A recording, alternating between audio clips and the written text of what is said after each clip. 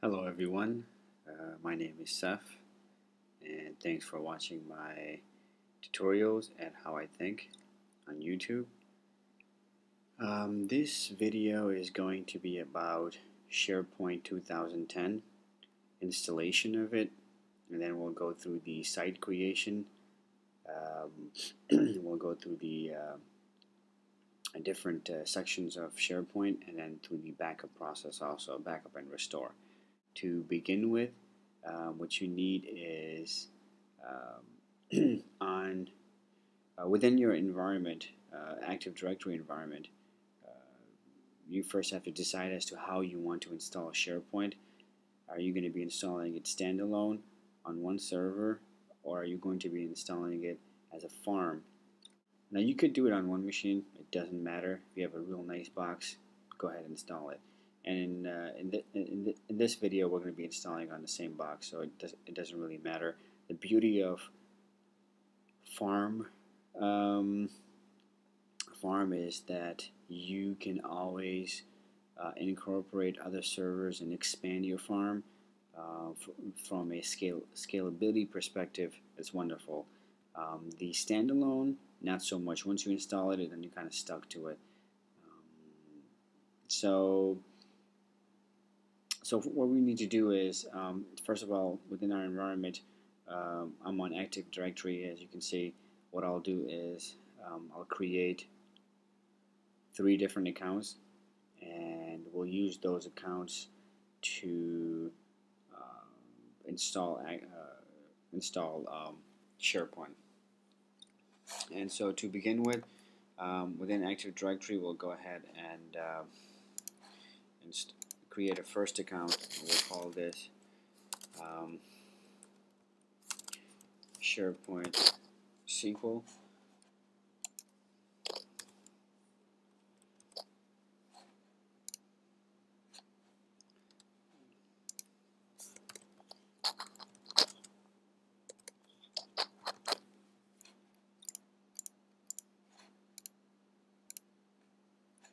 Alright, the next account I'm going to be creating will be called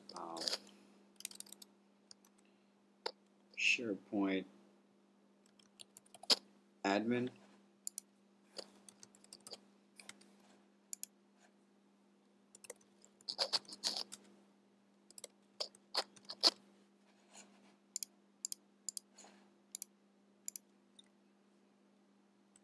And lastly, the third account is going to be the farm account, so that would be the SharePoint farm.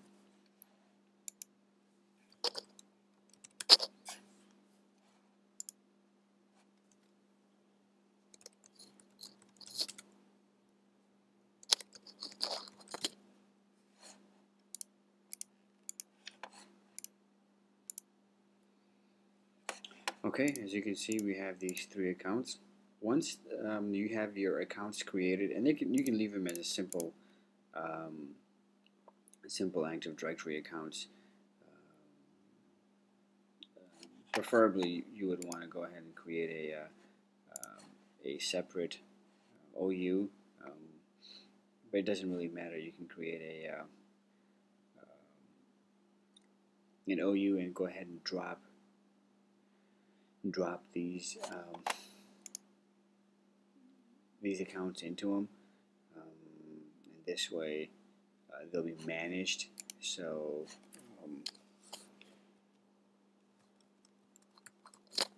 and what that basically means is that within SharePoint there is a new manage feature, which it'll automatically go in and reset all the passwords for you.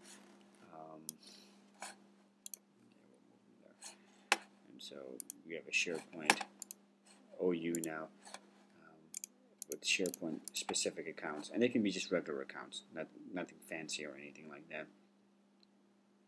And so once we create our accounts, what you want to do is we'll go ahead and switch over to our SharePoint server. Alright, so we just switched over to our server, the SharePoint server, which is which has to be server 2008 R2. It has to be 64-bit, and preferably Enterprise Edition if you really want to utilize the clustering and the high availability option, but it doesn't have to be. Certainly doesn't have to be. So once we log into our SharePoint server, what we need to do is make log into a local user account on that server and go into the administrators group, and we need to add the SharePoint admin account on this machine to give it administrator rights.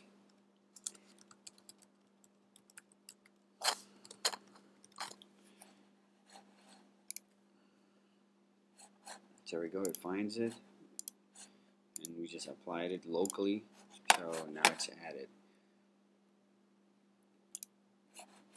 So what we'll do now is, normally, obviously, the server that you're going to install this on will be a real nice, powerful server with lots of memory, preferably 24 gigs and up.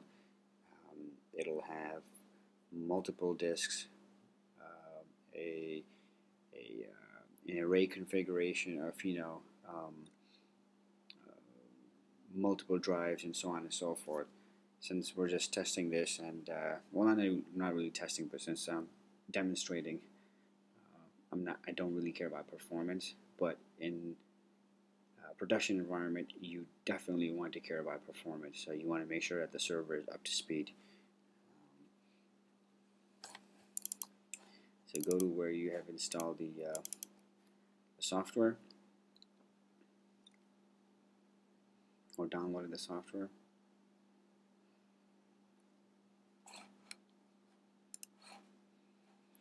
Alright, so what you want to do first things is you're going to click on Install Software Prerequisites.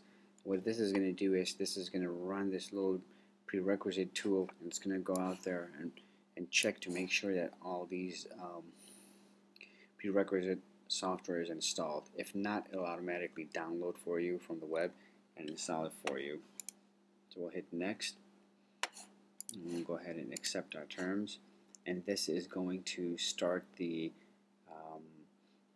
process. As you can see, it's going to go in and set up the server for the application server role and the IIS server role.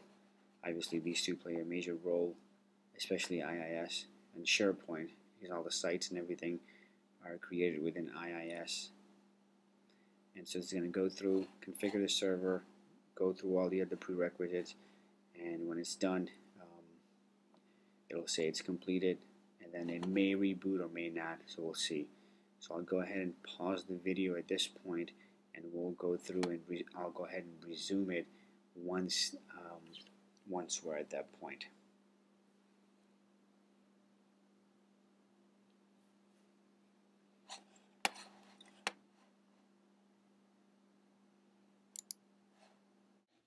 Okay, so as you can see, the prerequisite checklist completed. It downloaded whatever it needed to download and automatically installed it. Now, you may or may not see this, but when you're installing when the prerequisite is going, it may crash on you, meaning it'll just end, and for whatever reason, and it'll fail. And so don't worry about it. Just hit finish and go back to, you'll come back here and then hit the and you'll hit the prerequisite again, and it'll go through and kind of pick up from where it's left off. And you may have to do it maybe once or twice, but it'll go through and you'll be fine. And so our prerequisites have been installed or enabled. We're going to hit finish. We're going to go ahead and restart this just to make sure everything's okay.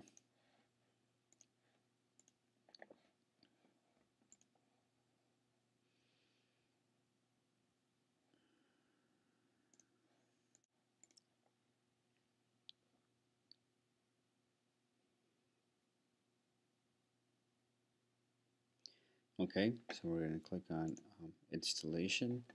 We're going to click on new installation.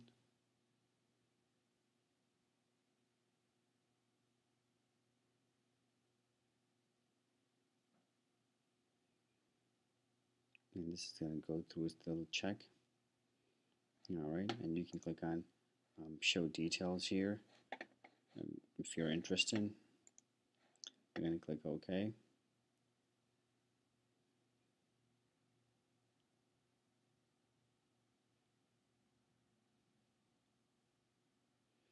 Alright, it's going to show us the product key. Hit next. We're going to accept the terms. Hit next. And here we're going to go ahead and click on install. It's going to go ahead and install these supported files.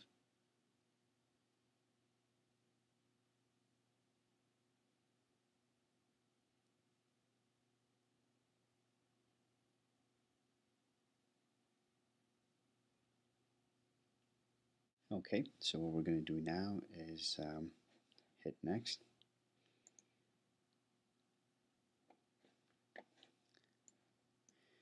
So here it's asking us what type of SQL installation do we need to install. The first one says SQL features installation. This will install SQL Server database engine services, analysis services, reporting services, integration services, and other features. Then if you had you have SQL Server Power Pivot for SharePoint, and then we have all features with default. We're going to just go with the very first one. This will install all the necessary files for us, or the features for us. I hit next. Here, I'm going to go ahead and choose the first one, Database Engine Services, and I'm going to choose the Management Tools Basics. Now you can go through and choose whatever you need to install, and we can always come back here and install other features, but for now, we're going to choose these two. And then obviously if you had the on your server, you're going to choose to install this other than the C drive, and you'll navigate to the proper directories. So we'll hit next.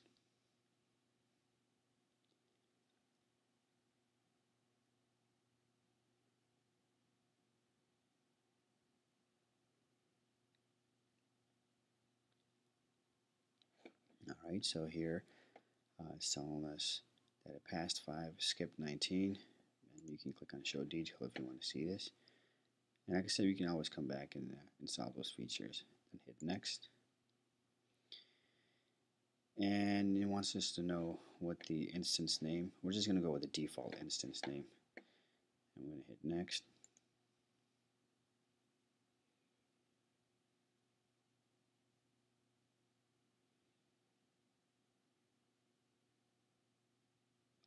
Alright, checks for space. That's fine. Hit next. Alright, so here, what we're going to do is it wants to know what accounts we want to use. So remember how we created the SQL account? So what we're going to do is we're going to check entire directory for SharePoint SQL.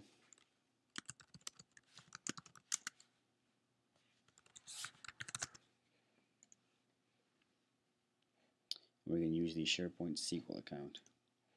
And we're going to do the same thing here. We're going to use the SharePoint SQL account. Oh, we're going to leave the other one as is and just leave all these settings. So we're going to type the password.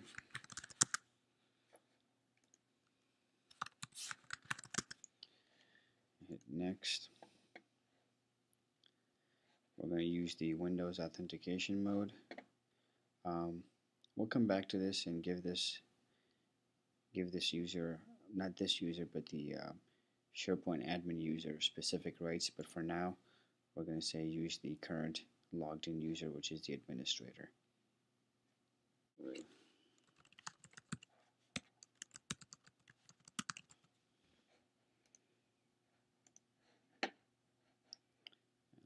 Next.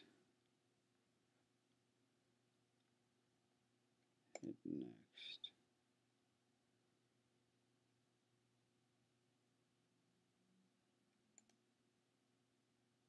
And this will start the install process.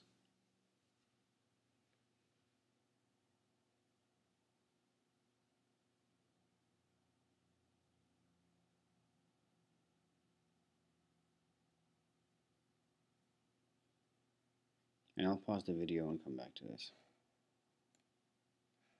So it's installed. We're going to click close. We're going to exit.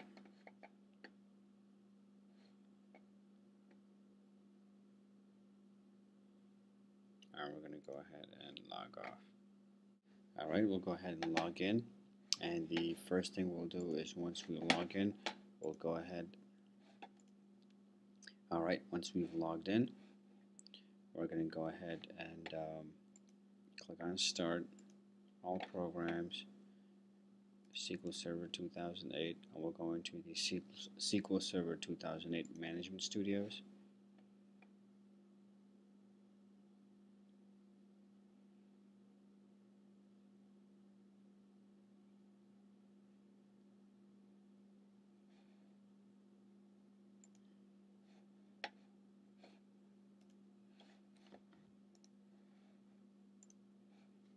There we go. So we're going to go ahead and log in locally. Say connect. We're going to click on security,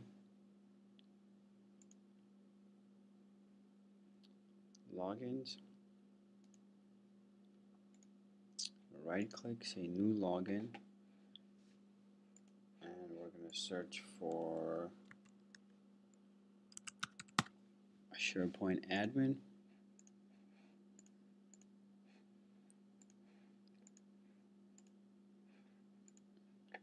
Alright, we're going to click on server roles. Now what we're going to do is we're going to give this one the DB creator and the security admin roles only, and that's it.